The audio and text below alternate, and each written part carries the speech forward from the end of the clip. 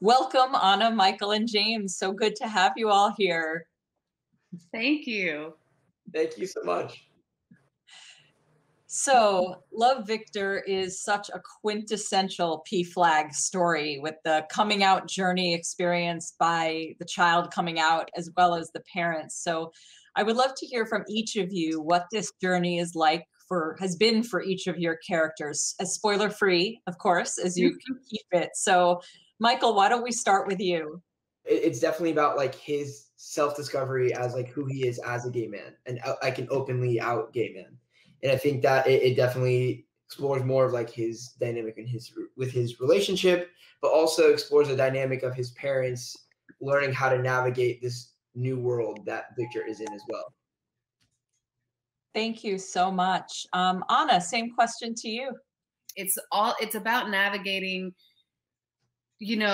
this new territory of what you thought was, and now your world has been flipped upside down. And so I think for Isabel, she really had to listen. And as a mom, sometimes that's not that easy. You just want to tell them what to do. And I think it was really exciting to play it and to certainly to be part of this this ensemble. That's awesome. And James, how about you? It's just really fascinating to watch how Armando and Isabel and the whole family evolve. Armando, my character, specifically how he evolves not only as a parent, but as a human being, and how his whole world just opens up and his mind and his heart. It's really inspiring to watch. Well, I know I'm excited. I hope it's not too much of a spoiler to say I know Armando gets some help from PFLAG along the way. So I'm very excited to see that. You can't do this alone. That's right. That's right. So as I said, today we're celebrating parenting people. And I know, Anna, I know you're a parent. And I would love to hear from each of you, whether you are a parenting person or you have parenting people in your life. What makes that parenting relationship special for you? Anna, why don't we start with you?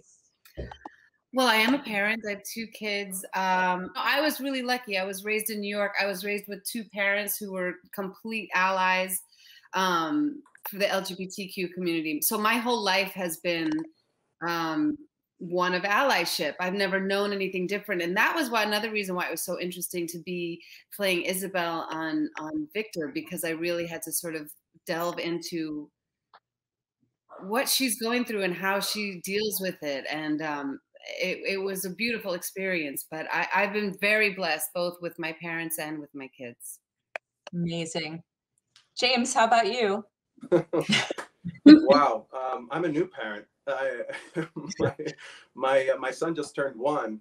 But what the show did for me was actually, it made me realize the importance of making sure that my son, grows up to respect and love himself and the world around him. So I'm just grateful for the timing in which everything happened, just shooting the show and learning to be a dad simultaneously. It was really a blessing. Well, congratulations. That's amazing. And happy almost first birthday. That's incredible. Thank you. And Michael, your turn. How about the parenting people in your life? Yeah, obviously I'm not a parent. I'm an animal parent. I have a that lot counts.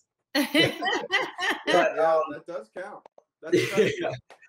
But I think that I think that as a kid growing up and like with obviously like most kids grow up with both parents or one parent or whatever.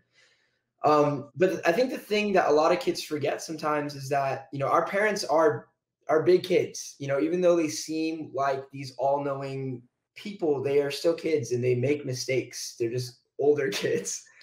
Kids just need to understand that like their parents do make mistakes, and parents need to understand that their kids aren't living in the same world that they did, and they go through a different kind of struggle.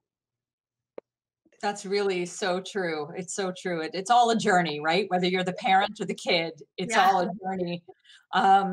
Well, as you know, we're celebrating PFLAG Parent Day today. We're celebrating PFLAG Parent Day today and celebrating the parenting people of queer kids. So I would love to ask each of you before we sign off, just if you have any messages of love or support to all the parenting people who've been showing up for their queer kids this year.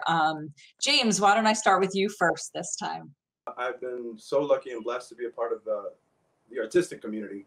And as you know, that journey allows you to just meet people from all walks of life. And whenever I meet these brilliant people from LGBTQ, it's just, it makes me think about their upbringing, and my admiration and my appreciation for parents that are raising their kids to thrive and grow and contribute in a positive way to this world is immense. Thank you. Anna, how about you? I mean, I grew up in the 80s, so it was a more difficult situation for kids if they were in any way different. And so to know that you guys have your kids back no matter what, you're raising justice warriors, you're raising love warriors, you're raising the next generation of acceptance and love, and you're fighting the good fight for the best cause ever. Thank you just isn't enough, but thank you. And Michael? I definitely just want to say that it's not the easiest thing to be a parent when you are breaking your own generational curses. And, even though when you were a kid and maybe your family wasn't so accepting of the LGBT community, but you are making efforts to accept your children for the way they are and who they are authentically, I think that is the most amazing thing in the whole world. And, even though it is difficult, it's more difficult than I bet I could even imagine to understand.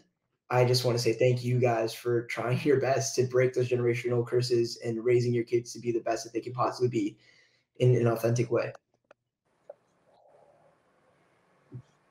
Awesome. Well, thank you three so much for being here, and I'm really excited for this next season. Thanks so much for being here. Thanks for having us. This was really fun. Yes, thank you so much. This is great. Thank you.